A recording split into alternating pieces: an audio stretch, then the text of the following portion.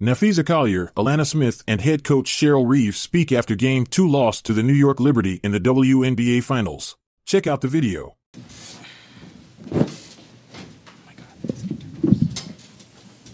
right, thank you for joining us. We'll begin right away with questions from the second row all the way to the right.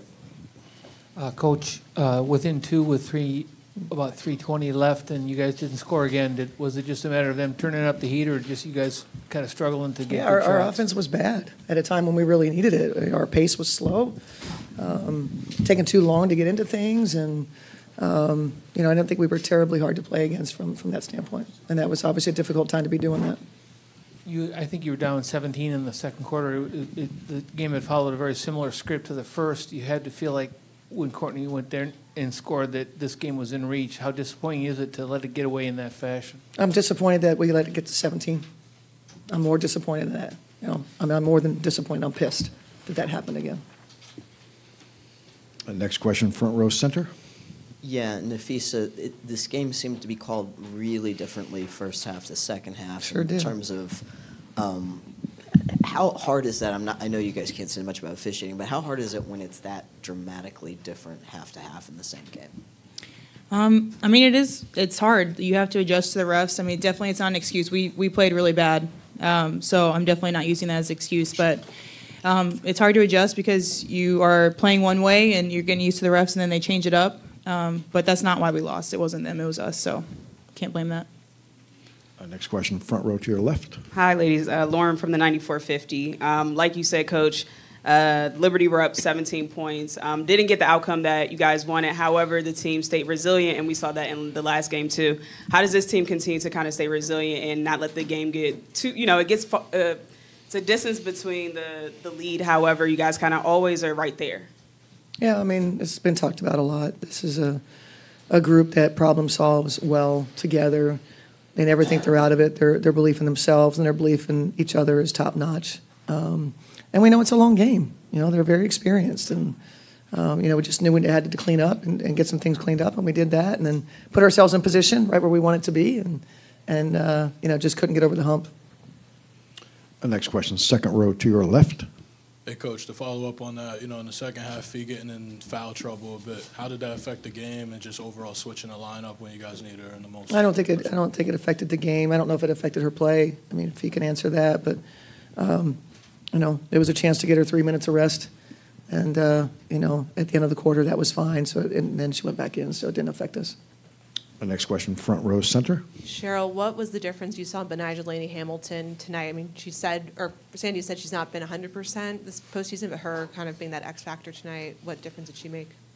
Huge difference, right? So both games they've gotten, help from a part of their, they have a big five, right? Their starters are all very capable, just like our starters are all very capable. And you need players beyond your stars.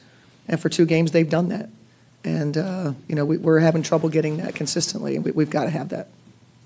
Next question, standing all the way in the back to the right. Napheesa or Alanna, either. Not the result you wanted today, obviously, but is there some encouragement that you came here, you got the 1 win, you go home still having stolen home court advantage, you get to play the next 2 at home? Yeah, obviously you want to steal one on the road. We're really disappointed, I think, in how we played today, but excited to go home, play in front of our crowd, and we have to respond. We have to come out playing better than we did in these 2 games. It's hard. We're both competing for a championship. You have to play with a level of desperation from the very beginning. So that's what we're going to need to do to come out with in Game 3. Next question, front row to your right. To that end, is it harder to play with desperation when you get a 4th foul, when you're in that moment? And do you have to sort of change the way you're thinking about how to close out, how to attack on the defensive end?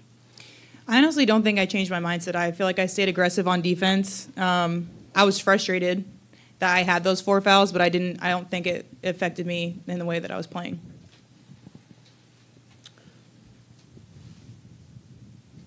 Third row to the right. All the way to the right, third row. Hey, Cheryl, Alanna's defense has been outstanding on JJ. Obviously, there are times she gets help, but for the most part, she's doing an outstanding job, I think. Can you talk about her play? Are you her uncle? Do I look that old? No, I happen to agree with you that, Lan is, I had a chance to talk to Joe Ingles. I didn't know if I had told Lan this when we were in Minneapolis, and, he asked me how I liked my Australian, and we talked about all the ways that we love the way that Lan plays and her level of compete, and that's what Joe said. He's like, one thing you're darn sure an Australian's going to do is they're going to compete their tails off, and Lan is the very definition of that. Doesn't matter how big, doesn't matter how difficult it is, Lan is always there for us in that way. Next question, fifth row, all the way to the right in the back. Cheryl, you played Heidemann a lot of minutes, especially down the stretch. What did she give you, and what was she really providing for the lineup that you had? Well, we were trying to get another ball handler out there, somebody that they had to pay attention to, try to get downhill a little bit, try to create some easier opportunities playing with flow. Setups weren't necessarily, producing anything for us, and so we just thought spread the floor and play with two ball handlers. Anyone else? Fourth row to the, number 2 there, fourth row. All the way back. Hey, Cheryl. Sabrina, what changed in how you guys approached guarding her between the first quarter and the final 3? Did anything change, or yeah? Well, I mean, she had, what did she have at half? 12? And she had 10 of them were in fast break. 10 of them were fast break. So what changed is she wasn't able to get it in the fast break, and we had her in the half court. Front row to the right. Cheryl, I'd ask you a similar question about Breanna Stewart, knowing how game 1 ended and the play she was involved in, and trying to game plan for her in this game, assuming that she might try to make up for that in some form. What did you see coming in, and what did you see today? I think Stewie's the same. I don't think that making or missing a shot or a free throw, I mean, you guys, we do this long enough that those things happen. She's resilient. She played exactly like we thought she would. I thought she played great in game 1. And so, I think her impact defensively was something that we felt. But she have 7 steals. And so, then she's been doing that in this playoff. So, but I think it's more than that. It had nothing in my mind. I mean, you have to ask Stewie, but I don't think that's what was on her mind. I think what was on their collective minds was it's a must-win game for them. And they come out and they played like it was, and they took the game. We have time for just a couple more. Front row center. Yeah, Coach Reeves, you said there's things obviously you've seen both these games, that you guys can do a lot better.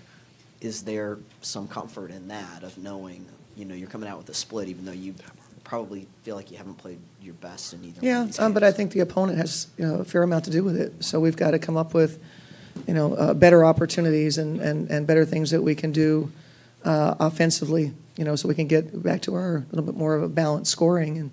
And so I think that's most important to say is New York's had a lot to do with this. Next question, and this will be our last question. Front row to the left. Hey, Coach Corey from the 9450.